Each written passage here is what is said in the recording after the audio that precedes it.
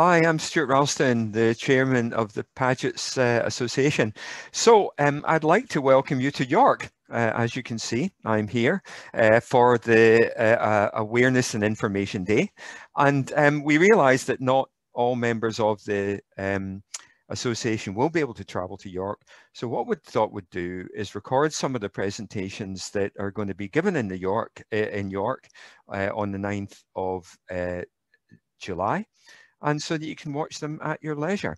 So we've got a star-studded cast. We've got Dr. Anna Darazeska, a trustee from Liverpool, who's a specialist in Paget. She'll be talking about how Paget affects the bone.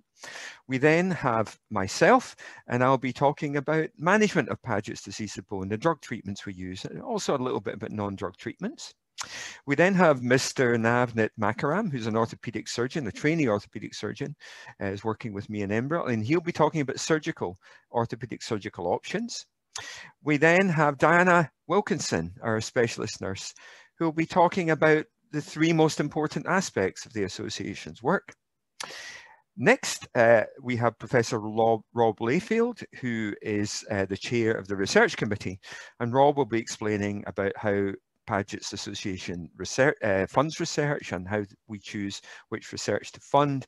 And then top of the bill, we have our honorary president, Professor Graham Russell, who will guide us through the fascinating story of the development of bisphosphonates for the treatment of Paget's disease. So all the videos are there on the website. Very much hope you enjoy watching them, and hopefully see you at the next meeting, perhaps face to face.